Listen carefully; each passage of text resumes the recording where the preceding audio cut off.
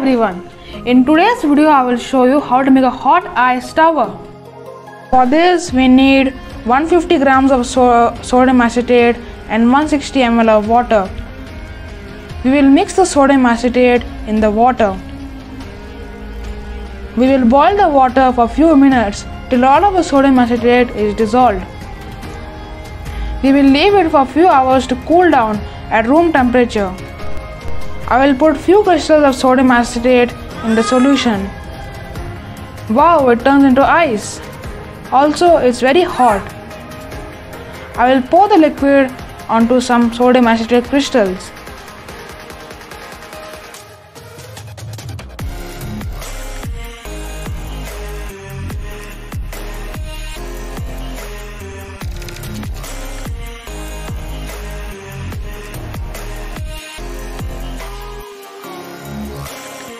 Wow, it becomes a pillar of hot ice.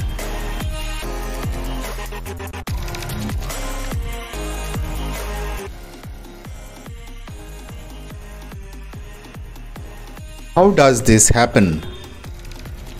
Hot ice refers to a popular chemical experiment in which when solid sodium acetate dissolved in water is boiled and then left to cool down, instantly solidifies when poured from its container onto the crystal of solid sodium acetate or when you dip your finger into the solution. The solidification process releases heat and thus gives the appearance of the formation of hot ice. When you boil the mixture, the water evaporates and only the sodium acetate is left behind. At hot temperatures, the sodium acetate is in liquid form, but when you place the solution to cool at room temperature, it becomes super cooled, meaning the temperature drops below the normal freezing point of the solution. This supercooled solution is highly unstable and crystallizes from any impact, for example, the touch of a finger.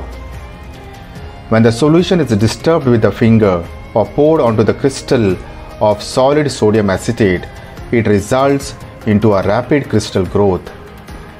This rapid crystal growth is an exothermic process, meaning it gives off heat, which is why it becomes warm to touch.